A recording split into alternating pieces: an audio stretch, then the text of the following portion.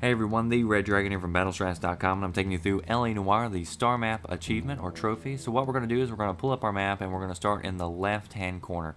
And what I'm going to do is I'm just going to go to the right. So I'm going to do like a sector scan, move up, move down, make sure there's nothing, in between, and just keep on hitting the next landmark to the right. So if you need to start over or you need to take a break and come back to this later, hopefully that'll help you figure out where exactly you are.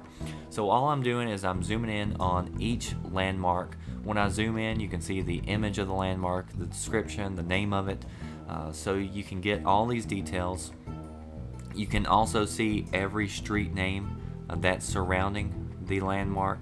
So this should be really easy for you to pull up your map in free roam and be able to pinpoint these areas, drive to them, or either have your partner drive to them by holding down Y and doing fast travel.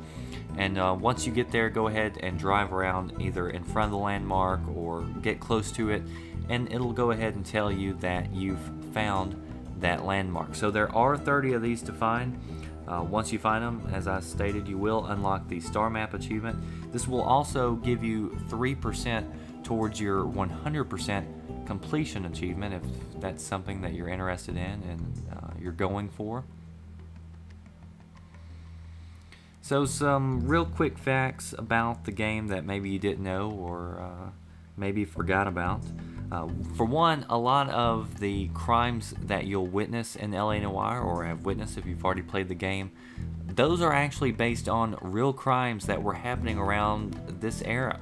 So they went through, and the team behind this game, they went and researched old newspaper clippings and found what was happening in the city at that time, and they've taken those and they've kind of implemented them and worked them in to the game. So I mean, this game is all about authenticity as much as you can possibly get, and you see that when you drive around Los Angeles. They've went in, if you've been to Los Angeles before, you know that it's a lot of freeways, it's terrible traffic, etc., but it wasn't always like that. And so what the team did was they went in and they researched all this. They found out the street names, the original street names. They went and found old photographs of storefront buildings, and there had to be an incredible amount of time just invested in getting this right.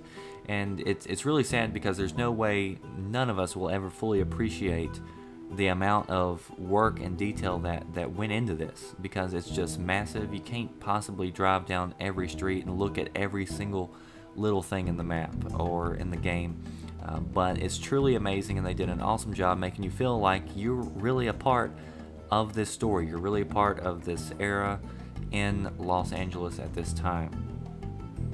Now, as far as the actors are concerned, you may have noticed that in a lot of games, when you play games like this, you'll see a lot of the same faces and characters over and over and over. It's like they just, keep recycling them.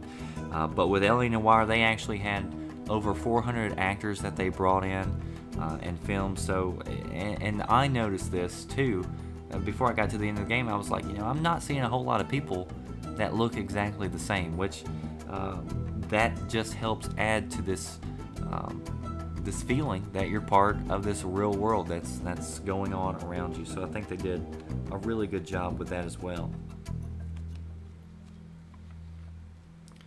Now here we are nearing the end, and one of these here that I'm going to do in just a second, it's actually a repeat, so I wasn't sure if I had clicked on it. That's why there is no number, so don't go back to the cold storage unless you missed it the first time. But that was just a little mess up by me, because it is a little hard because you can't zoom out all the way, so that was a little frustrating. But one reason why I did this video is a lot of the other videos that I saw, they were doing gameplay footage, and I really just didn't see the necessity to show gameplay footage. I think that the map works out just fine. You can get all the information you need in a lot less time and can move on about your way, so you can play the game, get the achievements quick. And after you're done with that, you find all 30, you have yourself the Star Map achievement. So I hope you enjoyed this video. Please like, comment, and subscribe. Thanks for watching.